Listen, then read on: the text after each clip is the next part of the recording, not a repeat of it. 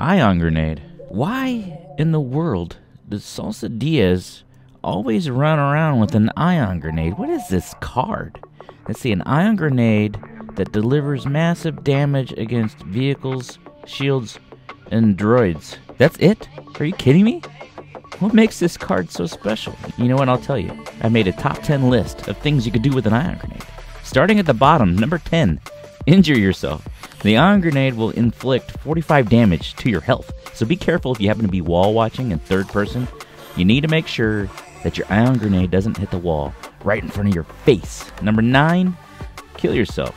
If you can injure yourself with an ion grenade, well then it stands to reason that you can also kill yourself. It comes in handy if you don't want the enemy to get the kill, if you know what I mean.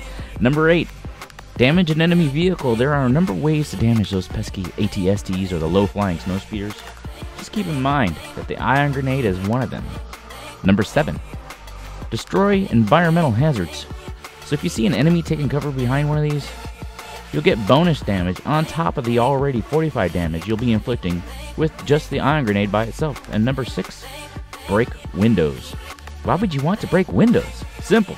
It turns a boring 3-lane map into a disorganized cacophony of chaos. It's also good for helping you take alternative escape routes.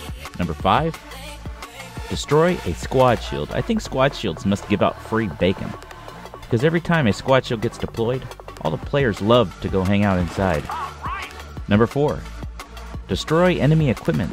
Don't be that guy who lets an enemy infantry turret or a droid just sit there destroying your team. Take it out so we can all move on to shooting biological targets. Number 3, destroy an enemy personal shield. Personal shields can easily turn a game around when playing Drop Zone, Cargo, or Droid Run. Don't let these masters of cheese get away with it. Number 2, injure an enemy. Like I said before, 45 damage.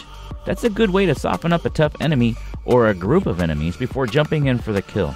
And finally, the number 1 thing you can do with an ion grenade: kill an injured enemy. It's satisfying and it's trollific. Why waste your time chasing down that guy hiding in cover if you can be moving on to the next target? Well, I hope you enjoyed the video. Perhaps you'll reconsider using an ion grenade in one of your loadouts. Thank you for watching, and I'll see you next time. Adios.